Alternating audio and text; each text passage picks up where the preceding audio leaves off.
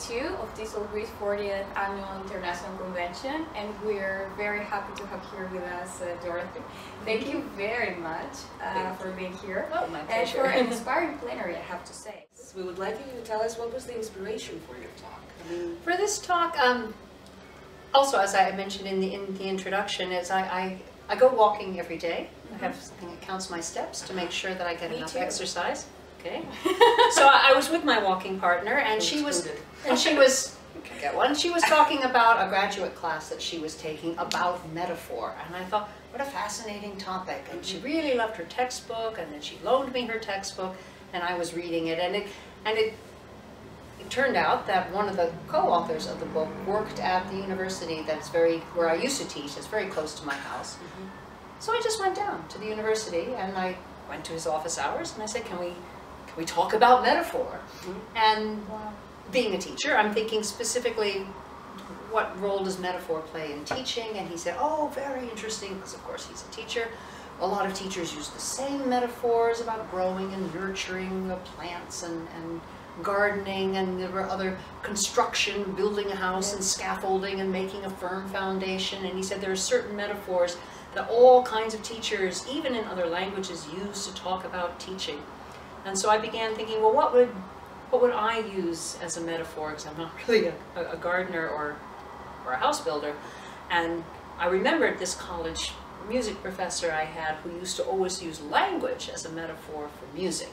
That we communicate with music, and music speaks to us, and we we express ourselves through music. And so I thought, I wonder, so if you can use language as a metaphor for music, can you use music as a metaphor for language? Can we go the other way? And so I sort of sat down, actually with pen and paper, and just began taking notes on my thoughts. What is everything I think about music, and impressions I have from performing it and from studying it and just understanding it, and how do those connect with teaching and learning language?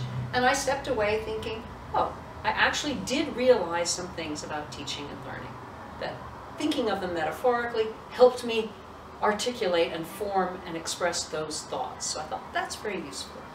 And then I just wanted to share that idea. And the plenary, I mean, music is my metaphor, and then of course the conclusion of the talk is you should find your metaphor, but it's a useful, it's a useful exercise. And actually, as I was leaving, one woman said, I've already begun thinking about how sewing is like, I was like, yes. And once you start, then it's hard to stop.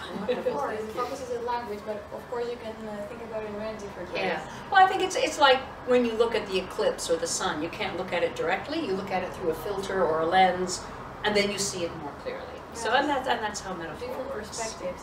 And I especially liked what you said about how every once in a while we can step back and think of the wonder of language that you teach. And right. I mean that a lot of us tend to teach the same levels again and again, so the language becomes very familiar to you. And when you do something over and over again, I think it can feel less special. So I was inviting teachers to just sort of step back and think, wow, this language is actually very beautiful. And it's expressing something very human, and we use it to connect with people.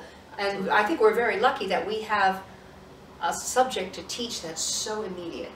Right? The algebra teacher is teaching for the future in case you become an engineer. But what we give students, they can use immediately now, and it has meaning. Right. And that's a very special thing, and we should appreciate that. As we appreciated your talk, and we would like to have your feedback, basically, about your impressions of the convention. Your impressions of the convention. Oh, yeah, wonderful conference. I love that. First of all, that the plenaries are not against anything else, so everybody comes together and they have these shared experiences. And we heard Luciana with the 5 T's, and then we heard, Malcolm, the person I was sitting next to during Malcolm's, said, I really admire someone who can make a passionate plenary about grammar. So interesting. Grammar, and it was fun. And I love Barb's that I referred to a few times in my own, and the points she made about how we cope as teachers with all the regulations and things.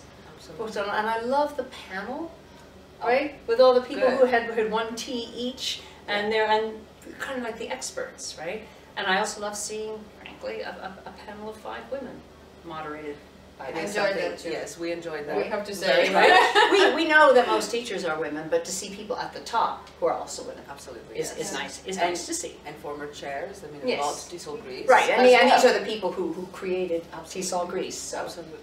We would like you to give us a wish Yeah, to TESOL so Greece. Yeah, please. for the Oh, future. keep on doing what you're doing, and may the next 40 be just as good as the first 40. I think you seem like a very healthy, energetic organization that really cares about members, and just keep doing what you're doing because Thank it's you working. very much Thank for you your very much. feedback and for being here. It was a pleasure and a privilege, and we hope you enjoy the rest of the conference. Thank you. Thank you very much. Thank you very much.